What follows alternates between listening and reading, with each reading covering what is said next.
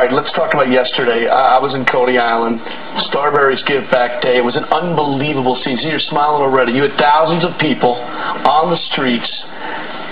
You were giving away free gear. You were giving back. Now, what was your philosophy? My philosophy behind that was something not really good, but it worked out for the best because everything came to fruition. And for myself, seeing what I've seen, watching the little kids enjoying themselves, it felt like heaven on earth. That made me want to do so much more to create jobs for everybody on this earth.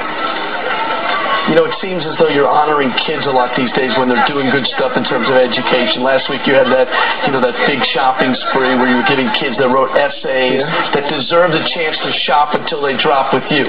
But it's about education too, isn't it? Oh, definitely. I mean, right now, our kids' minds are so ready to be taught, but it has to be somebody there to push it. I can't teach all of the kids. It's impossible. So I have to give the teachers the tools that they need to be able to help the little kids. I can't give them what they need if they don't have it. Steph, you seem comfortable in your own hide these days. I'm sorry. Is that fair to say? I'm sorry. I didn't. Oh, it's okay. That's my better half. It's only a live show. Don't worry about it. That's my better half. Oh, well, that's my better half, my wife. That's always acceptable. During a live show, you can talk to her over me. But my question is, oh, I like that. Steph, are you comfortable being Steph these days? And is it fair to say that you've grown in that regard? Man, I grew so much. And so, I had so many people that was praying for me and pushing for me. My sister been praying for me since I was born.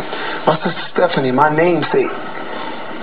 That's what she is to me, my namesake. Stephanie, that's my daughter name. We kept it in the family. She been praying for this day forever. And it finally happened yesterday when I kissed her.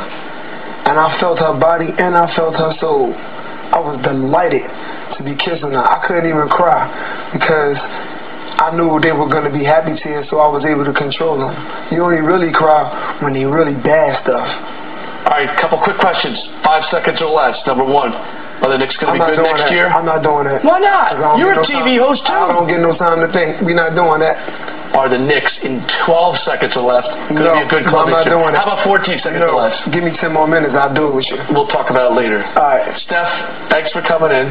Wish you the best of luck. Congratulations on all the stuff you did in the community yesterday and in the last several months. And good luck to you, my friend. Thanks a lot. I appreciate you having me on your show. My pleasure, Steph. Thank you. That's Stephon Marbury, whose career average over 11 NBA seasons is 19.9 points per game and 7.9 assists. And I'm not going to let him into the studio. Check it out. I do this like anymore. that. Yeah, you keep me closer. Okay. To the light.